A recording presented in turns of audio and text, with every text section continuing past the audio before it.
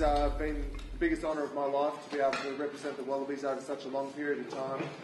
The mates that I've made over that time, the enjoyment that I've had just being a part of this team, the enjoyment that the reflected glory I'll get of you guys in years to come will be, I just can't wait to come back and watch some test matches and enjoy your success in the future.